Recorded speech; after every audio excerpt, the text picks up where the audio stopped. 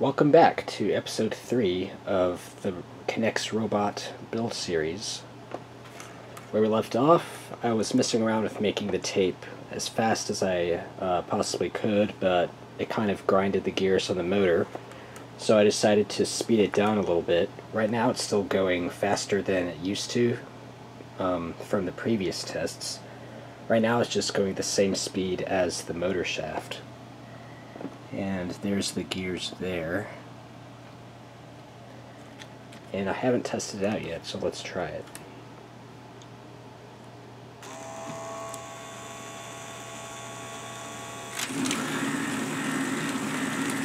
Okay, so it didn't grind any gears this time. And there it is, going really fast.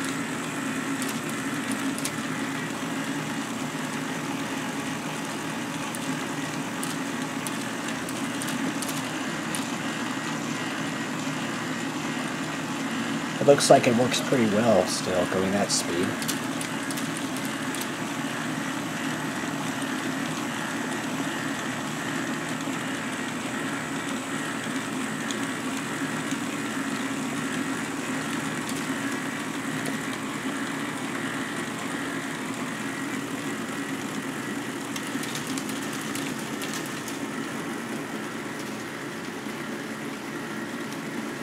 I always have to get a view of the whole tower. There's it moving fast again. I'll have to rewatch the video to make sure it didn't mess up at all.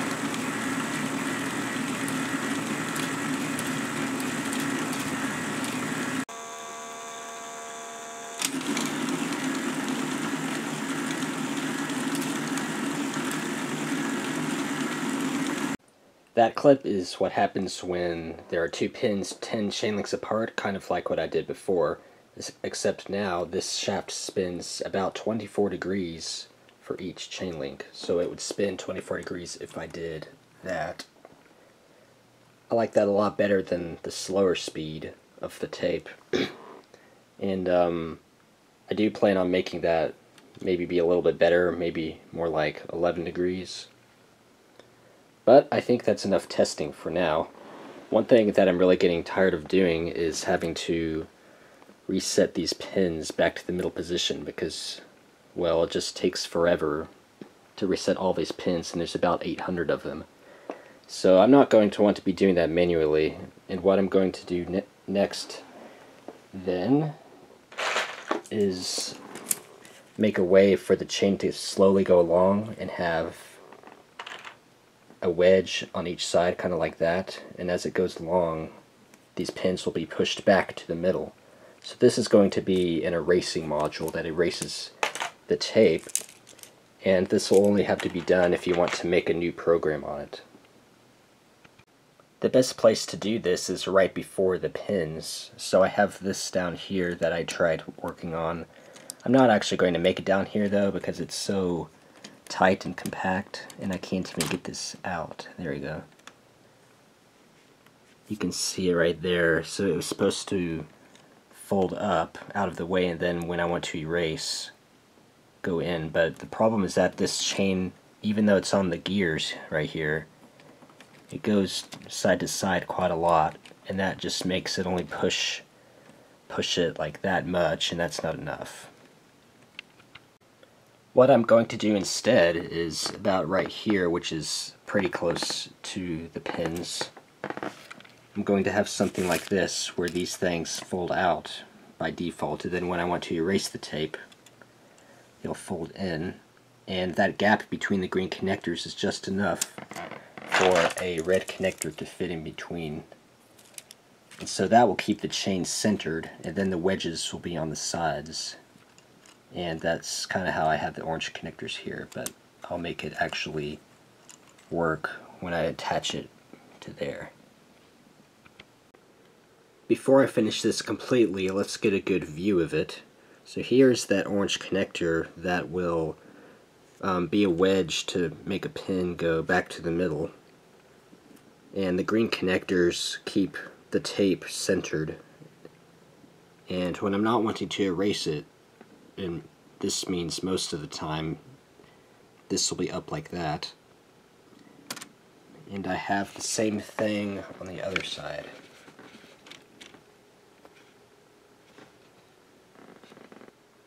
I've gotten most of the erase module finished. All I have to do is attach these rods to this gray rod with gears so that I can control the whole thing with just one lever. But anyways, before I do that, this might be really hard to see, but yeah, it's too dark on that side. They come down like that, and they'll do that at the same time. And this linkage is really nice because it locks it in place once it gets down there, so the chain can't make it come back out of position. I also had to add a green connector above the orange, and that causes it prevents the chain from moving upward, which would cause it to not be centered anymore. So right in here somewhere, there it is. I've made a pin go in that direction, and maybe you'll be able to see it reset. So right now it's just now touching the orange connector, and now it's coming out the other side, and there it is. And I don't know if you can tell that it's the same level, or that it's in the middle like the one before it, but if I just do this a little bit, then you can tell that it doesn't activate any of the pins or the levers, so that'll be a nice thing to have. One thing I do need to do is probably make something that attaches to the tape that causes it to move slower, because I really don't want it to move at that speed, or at the normal speed when I'm erasing stuff. I think that might make there be too much friction in the middle and cause too much strain on the tape and other parts. So I have to decide if I will have a gearbox in between the motor and right there, or if I'll make something that comes out that side and attaches back to there. I have everything on the erasing module finished. It's all connected up, so I can just pull this orange connector and they both go down at the same time.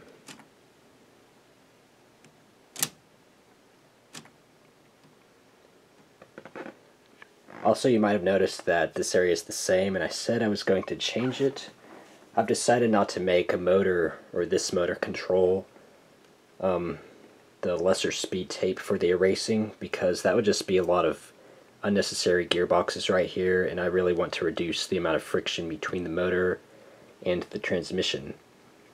So what I'll probably do is either make it crank operated, so that would be from here, or I might just put a separate motor for each of these off to the side that controls it from there, and that would allow it to turn at a slower speed and erase a lot better than if I was to just run that motor. There's also the concept of, since you really only want to erase a program when you're writing a new one, I'll probably just make the erasing come on while I'm in writing mode. And I know I haven't really talked about the write function yet. I plan on having an assembly around here where the gears end, right after the read head, and this will be the write head. So it'll have something that can slide back and forth like that, and sets the pins either that way or that way. And this is why erasing while writing will work well, because as this is down, that will be erasing the previous program as the tape is moving this way.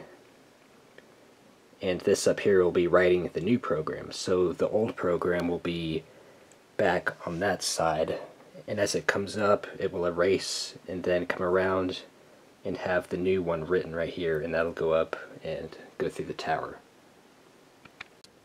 In order to be writing the program and teaching the robot its movements, we're going to have to reverse the direction of the outputs, or the joints, so I'm going to be using these transmissions to do that. However, since I really don't want to add anything else to here because it might make these pins not switch it as well, I'll have some sort of external controller for this. Maybe it will be like two pins that kind of come down here and lock on to this, and then that will turn it in either direction like that. So having these pins or these levers still attached to here while I'm writing the program really doesn't matter, because they won't really do anything or make a difference. But when I'm reading a program, I will definitely want whatever thing controls that to be disattached from it. In order to write the program, I plan on having a control panel with a crank for each motor and a lever for each motor. And of course it's not going to be right here, but this is just for a demonstration. So this crank will always turn the tape in the same direction, and it will be hooked up to this rod. But whichever way this lever goes, either that way or that way, that will switch this transmission from that assembly over here that I talked about. And so if we want to program the robot to be moving this way, we can switch the lever like that, and that will be linked up to the transmission, and that will switch it whatever way that is and start moving as I'm cranking. And since the tape is moving at the same rate that this is moving, no matter what speed I turn the crank, it will always be spaced apart correctly. This will be a lot better than having it be motorized, because I'll be able to program it slowly and reach the point that I want to reach more accurately. Here's what I've come up with for the right head. The reason I want to have it where it is a tricky area to work in, but it'll have the gears in the middle that keep the tape from moving side to side. And I even have these pieces on the ends in order to keep the gears even more centered than they already were. So you can see if it goes like that, it'll do that. And it can also go the other way. Of course, it's never going to write the pin if it's already offset. The erase head will take care of that. But just to explain about why this area looks kind of bulky, the reason I want this right head to be as wide as it is because when it's completely centered and not being used, even if a pin is slid all the way in a certain direction like that, it won't touch any of the edges. And that'll be good, because then I don't have to make something that deactivates it. The other thing is this bar back here is simply to keep it angled. Maybe I can get a good view of that. But you can tell that it's angled slightly that way, and that's to line up with the gears better, because at that particular spot the gears are slanting downward just a little bit. And one of the features of the right head is, this is going to be kind of hard to see, but the piece that actually pushes the pin over is the red connector back there, and the green connector up above it is to keep the tape from, or the pin from, slanting upward like that. That helps the tape to not twist, because that was happening if you just were to press the pin like that. It would kind of do that. But with that piece above it, it goes right on top and goes over smoothly like that. One thing I'm really wanting to make sure of with this right head is that a pin can be adjusted, whether it's at the front of the connector, so that would be like right here, or if it's in the back. So that would be back there, and that will make it easier to do any adjustments to the tape if necessary, and you'll know more about what I mean by that and why that's significant later on. But from here, just know that it would be a lot better if this pin didn't have to be lined up to the exact same spot every single time. In other words, it has some flexibility on where I can adjust it. Next, I'm going to make something to control how this slides back and forth. I'll probably have a linkage around this area since we already have a bunch of stuff over here. I'll just put it on top, and it will probably attach to that red rod and slide that back and forth. The other linkage I need to make is something to control this, which I've kind of ignored, but this was one of the first transmission elements that I made at the beginning. I also need to make something to control this orange connector right here, which is the erasing module. I think I can make it go through here if I just make a rod go all the way back, so you can see it through there, but we'll have to see how much room there is. I have all of the control mechanisms finished, and there's a lot going on here, so I'll start over here. This one right here controls the erasing module, so it connects right there and it goes through here, and it's pretty nice that there just happens to be enough room for this, but there is. And so it goes down like that for me pushing it in and out. Maybe I can get a better view from up top. It's going down, that's going up. It's pretty hard to see, but you can almost see it in there. And it will only need to go up about that much or that much, not like that right there is pretty much as far as it goes. So moving on to this side, I have started on these output gears right here that will hold the chain, and that is what it looks like from down here. This yellow gear attaches directly to the gear in there that is the transmission gear. Maybe, yeah, you can see it there. I might have to end up making these gears out here more, just in case, or if this part of the transmission isn't strong enough, because it can kind of go back and forth like that, but we'll see later on. This one up top right here controls the input switching, so that is either the motor input or the crank input, and that's going to be down there. And the detent is in here. It again uses an orange splicer, and there's a snap cap on the end of that white rod that it slides across. It actually takes advantage of the weak spot of the blue connector, which is that slot right there, because it has a gap in it, which you might be able to see. And so when I switch it, you can see the white rod moving. And so that part is purposefully flexible to allow it to snap in better. And the last thing is this one right here. This controls the right head. So let's see if I can, yeah. So that is me pushing it in and out like that. It hooks up around here. I decided it would be easier just to make levers here instead of using gears like there. It uses up a lot less space too. I wanted to make sure to have the optimal location for these linkages just to make it balanced.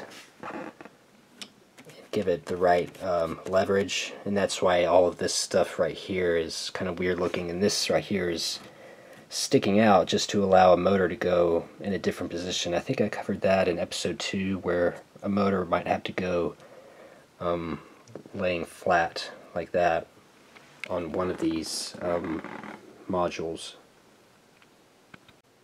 After building all of these things, what is next? So I'm going to have a control panel that comes out that way, and all of these rods will be extended to reach that. And that control panel is going to be where I choose to either write a program or run a program or really do whatever needs to be done. And the first thing I need to figure out is how I'm going to control this right head. Because when you write a certain step on the program, there's always a pin that goes in that direction, and then there's one that goes in that direction to turn it back off. So I might have a crank type of thing where it can go that way, and then when it gets to the next pin, it'll go the other way in order to put a pin back to the other side. I'm at about 20 minutes of video, so I think that is the end of episode 3. I'm really happy with how I was able to just cram all of this stuff into this one area, and it's really satisfying to see it just slowly get more and more complex over time, just building on top of the previous components. Hopefully this is as big as this area gets, and I don't know if I mentioned this before, but I'm trying to keep it all underneath a red rod height. That is right here. If I keep it as low as possible, that will just mean that the robot has more space to move around. So that's why I'm trying to keep it all low to the ground. The other cool thing about all of this is that you can make it as far out as you want, or I should say you can make the storage tower be as far back as you want by just making this loop of chain longer and longer. And so if you wanted, you could have the storage tower be on the opposite side of the room, very far away from the robot, to give it the most space as possible. Thanks for all of your feedback on episode 2. I know I haven't really done much testing with this in this episode, and there's been some concerns about the tests that I did in the previous episode, but I'm going to address those later on once everything's more complete. So thanks for watching, and I'll see you next time.